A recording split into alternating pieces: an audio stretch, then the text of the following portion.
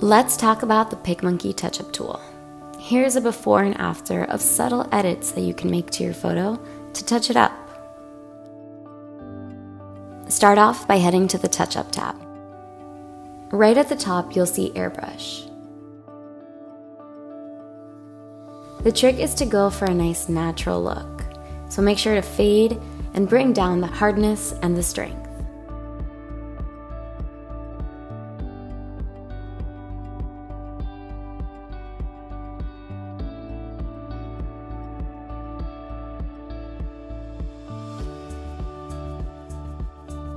This skin smoother is the perfect tool to remove unwanted wrinkles from photos.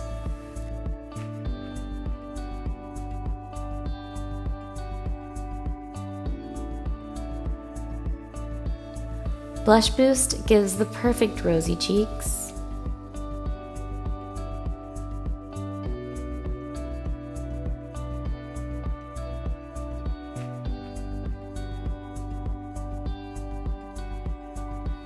And Blemish Fix is a one-click fix to unwanted blemishes.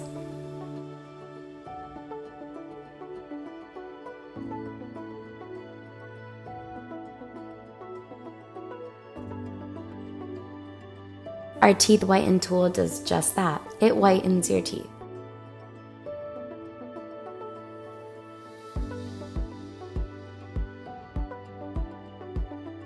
And of course, using the fade slider is always a good idea to have a nice natural look.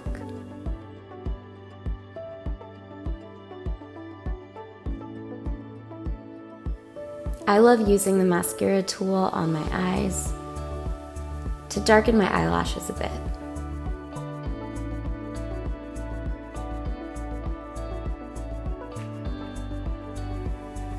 There's also an awesome eyeshadow tool, just in case you want to add some glam.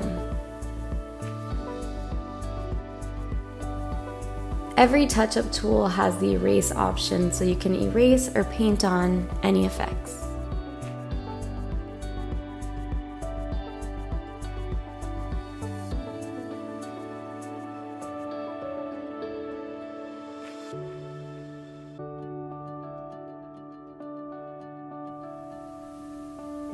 The Eyebrow Pencil is awesome because you can use our color picker to match the color of your eyebrows. Then go ahead and paint them in. And as always, remember to use the fade slider to make it look as natural as possible.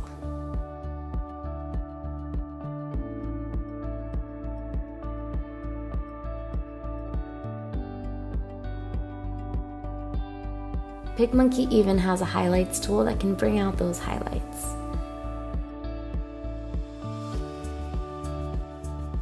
And you'll also find the clone tool under Touch Up. It's a more advanced way of removing blemishes. When using the clone tool, the fade slider will be your best friend.